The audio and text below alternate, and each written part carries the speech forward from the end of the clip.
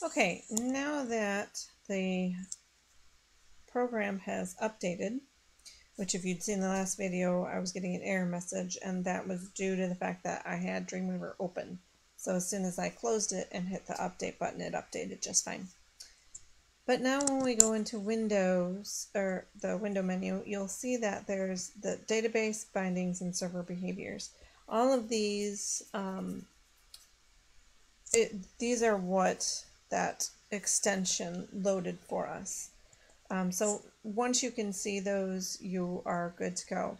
And I wanted to mention here that a lot of the videos and things that you'll see when talking about PHP and MySQL on different video platforms, those programmers are not necessarily using Dreamweaver.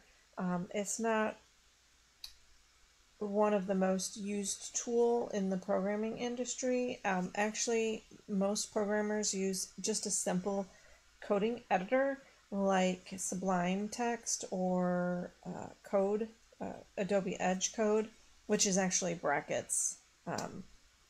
Adobe bought it out and then they stopped supporting it, but brackets is still existing, and that's is still being used. And actually, I really prefer using brackets over anything else.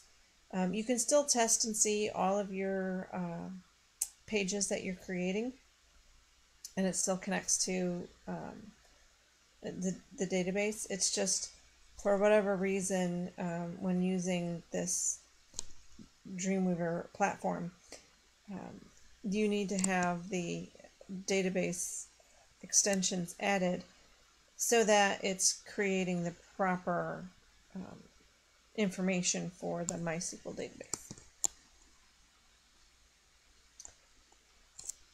In the next video, we're going to look at how to connect our database.